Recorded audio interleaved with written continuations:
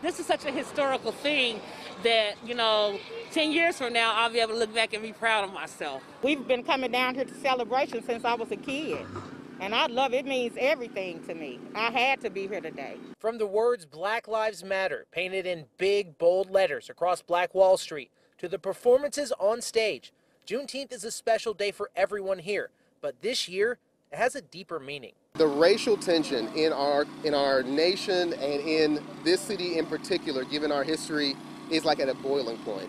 And so more than anything, we have to come together, we have to love one another, we have to build bridges and not walls, and that's why I'm out here. The celebration goes through Saturday and is less than a mile away from the BOK Center, where President Trump is holding his rally that was originally scheduled for today. I didn't like it.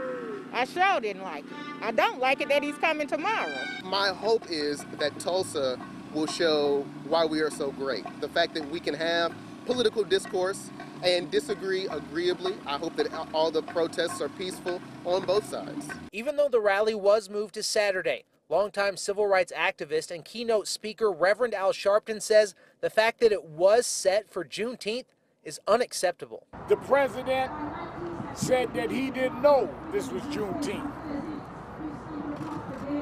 But he was born and raised in New York. 2/3 of New York is black and Latino, but he never heard of Juneteenth.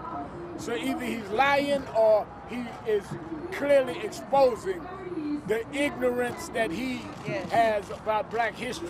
As far as his message for everyone tonight, I want them to take away the memory that people kept fighting, abolitionists, black and white, just like black and white are marching now, and they stopped slavery.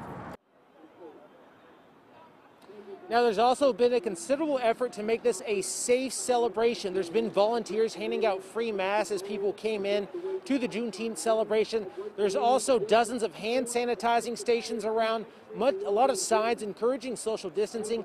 Even the food trucks were placed at least 6 feet apart. Live in Tulsa, Chase Horn, Oklahoma's News 4.